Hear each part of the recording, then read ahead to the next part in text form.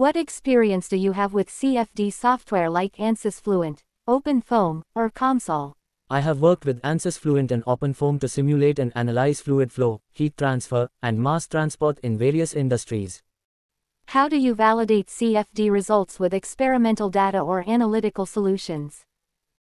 I compare CFD results with experimental data or analytical solutions to ensure accuracy and validate assumptions. Describe your experience with mesh generation and grid independence studies. I have generated meshes for complex geometries and performed grid independence studies to ensure accurate and convergent solutions. What is your understanding of turbulence models and their applications? I have worked with various turbulence models, including RANS, LES, and DNS, and understand their strengths and limitations. Can you discuss your experience with multiphase flow simulations and interface tracking methods? I have simulated multiphase flows using VOF, Eulerian, and Lagrangian methods, and understand the challenges of interface tracking.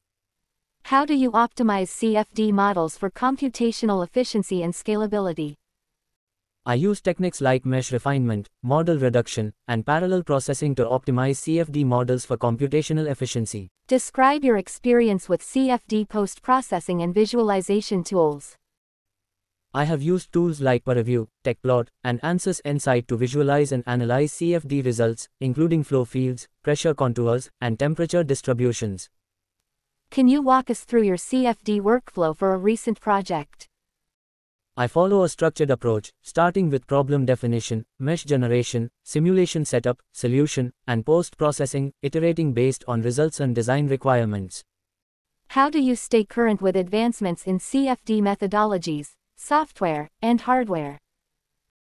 I attend conferences, participate in webinars, and engage with online forums and publications to stay up to date with the latest developments and innovations.